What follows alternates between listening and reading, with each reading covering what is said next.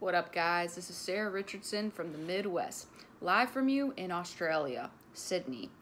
I am pissed, because when I got through immigration, I packed a whole entire suitcase with ranch dressing, what is it called, Fairlife, all my protein, and my tuna from Aldi's.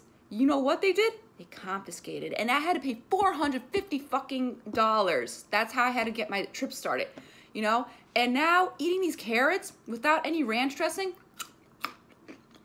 it's not the same. Like, I don't know how people can't live without ranch dressing.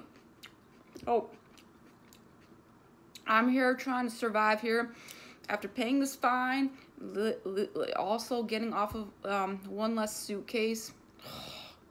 They do not allow milk and anything here.